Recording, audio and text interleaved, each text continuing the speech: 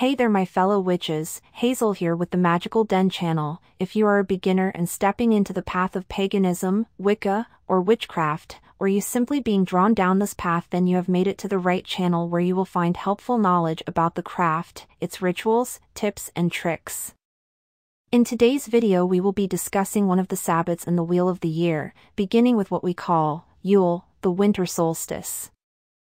Celebrated on the date of the winter solstice, Yule is the point on the Wheel of the Year when we acknowledge the beginning of the return of the light. The nights have reached their longest point, creating a sense of darkness that is almost overbearing. The air is cold, the deciduous trees are completely bare, and for those in northern climates, the season of snow is in full swing.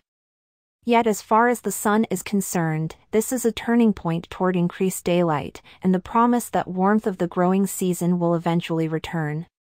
The longest night will now be behind us, and the sun will stay with us later each day, rising ever higher in the sky until the summer solstice, the turning point on the opposite side of the wheel. However, it will be a few weeks before this is noticeable, as the increase in daylight is only gradual at first. The sun actually appears to not alter its path across the sky at all during the days around the winter solstice. In fact, the word solstice comes from a Latin phrase meaning sun stands still. Likewise, much of nature seems to be still at this point. Birds have migrated south, many animals hibernate, and the snow covering the ground seems to have a quieting effect on the landscape. This is a time of turning inward, hunkering down, and tuning into our deepest selves. Many people see these short days and long nights as a time of self-reflection, spiritual study, and intention setting for the coming year. But before the deep winter sets in, we gather with friends and family to celebrate the renewal of the sun and the hope that comes with emerging from the darkness. This has always been a traditional time for both spiritual observance and merriment, and still is today, as we can see in the many different holidays and festivities associated with the start of the winter season. In many Wiccan traditions, Yule is the start of the new year. The seasons of the wheel, and the annual story of the god and the goddess have completed the circle and now begin again. The goddess gives birth to the god, fulfilling the intention the divine pair set when they coupled at Beltane. As the sun god, his symbolic death and return to the underworld at Samhain led to the darkness of the past 6 weeks, and now his rebirth brings back the light. The goddess has transformed once again from her crone aspect back to the mother, who will now rest a while from her labor and emerge rejuvenated in the spring. This segment of the mythological cycle is at the heart of the Wiccan understanding of reincarnation. After death comes rebirth into new life. The sun illustrates this truth through its cyclical disappearance and reappearance. The earth, which never disappears, represents the never-ending presence of the divine universe. Of all the solar Sabbats, Yule is probably the one most clearly rooted in an ancient pagan holiday, as it takes its name from a festival held in Germanic and Scandinavian cultures around the time of the solstice, though the original Yule likely lasted for several days. Of course, many other peoples of the ancient world also observed the winter solstice, as we can see by the number of Neolithic monuments, like Newgrange in Ireland, built to align with the sunrise on this day. The Romans celebrated Saturnalia around this time, which involved feasting and exchanging gifts as well as ritual sacrifice. In Persia, this was when worshippers of the god Mitra celebrated his birth. And the Druids of the Celtic Isles are said to have gathered sacred mistletoe and sacrificed cattle on the solstice. But while some forms of Wicca may base their Yule celebrations on some of these other regional traditions, in general the Norse and Anglo-Saxon customs that give the Sabbat its name are what the day is best known for. In the lands of Northern Europe, the solstice festivities were the last opportunity for most people to socialize before the deep winter snows kept them from being able to travel. Great gatherings were held by the Germanic tribes where feasting, drinking, and ritual sacrifice of livestock took place. Bonfires were lit and toasts were drunk to the Norse gods such as Odin and Thor. These activities helped ensure a prosperous growing season in the coming new year, which was dawning now with the sun's re-emergence from the dark shadows. Some of the traditions observed during these ancient festivals, such as the Yule log, decorating with evergreen boughs and branches, warm alcoholic beverages known as wassail, and group singing, continued on through the centuries and are still part of many Christmas celebrations today. The Yule log in particular was widespread in Europe, with many different regional customs attached to it. Traditionally made from a large log of oak, it was decorated with pine boughs, holly, or other evergreen branches and doused with cider or ale before being lit at the start of the festivities. In many places, this fire was lit with a piece of wood saved from the previous year's Yule log. The log was supposed to be harvested from the land of the household, or else given as a gift. To purchase it was deemed unlucky. The Yule fire was tended so that it didn't burn out on its own, in part so that a piece of the log could be saved to start the following year's fire. The length of time for the fire to burn varied but was usually between 12 hours and 12 days. The Yule festivities, caroling, games, the exchanging of gifts, took place around the warmth of the fire.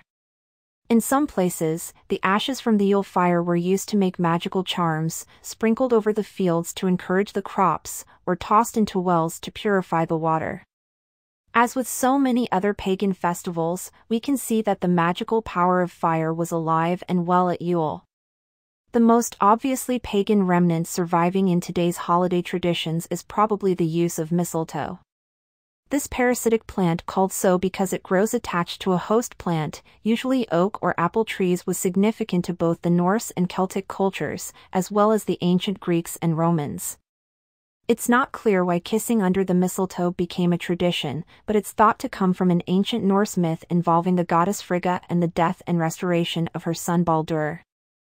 The significance of mistletoe at the winter solstice likely comes from the Druids, who viewed the plant's ability to stay green while the oak it grew on was without leaves as a sign of its sacred powers.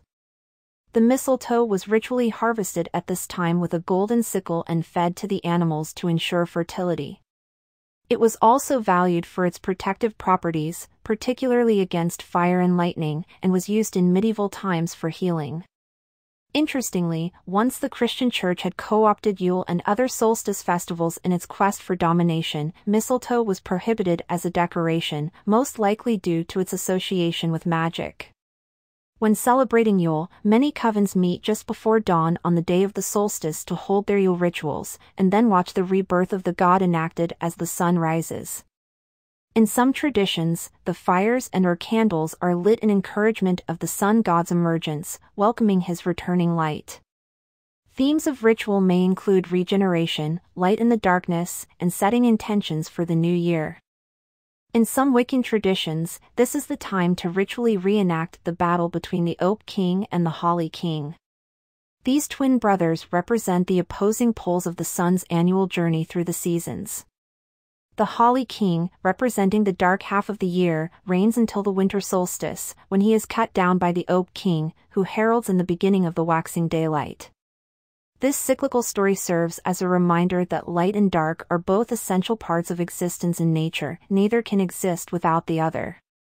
For solitary Wiccans who live double lives as far as mainstream society is concerned, Yule can be a challenging Sabbath to make time for, swamped as so many are with the obligations of the Christmas season.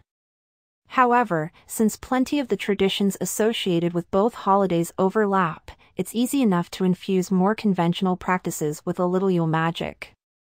For example, hang a sprig of holly above your door to ensure protection and good fortune for your family and your guests. Magically charge your Christmas tree ornaments before placing them on the branches. Whisper an incantation to the goddess over any cookies, spiced cider, or any other holiday goods you make for your friends, family, or coworkers. You can spread the blessings of your own personal holiday throughout your community without anyone even knowing it. For those without indoor hearths, a Yule log can be fashioned from a small tree branch, flatten it on one side so it will sit evenly on the altar, and drill small holes to place candles into. Go outside and gather boughs of fir, juniper or cedar, as well as pine cones, holly berries, and any other natural decor to bring the energies of protection, prosperity, and renewal into your home. Use mistletoe to bring peace and healing to your life by placing leaves in a sachet or hanging it over your door. Honor the rebirth of the sun by inscribing discs, pinwheels, or other solar symbols into a large red, orange, or yellow pillar candle. Light it at dawn on the day of the winter solstice to welcome the sun and the new beginning of the wheel of the year. Thank you so much for listening. Always remember that knowledge is power. If you haven't already, make sure you subscribe to the channel and hit that notification bell so you will be notified of the next upcoming video, and as always, brightest blessings to my fellow witches.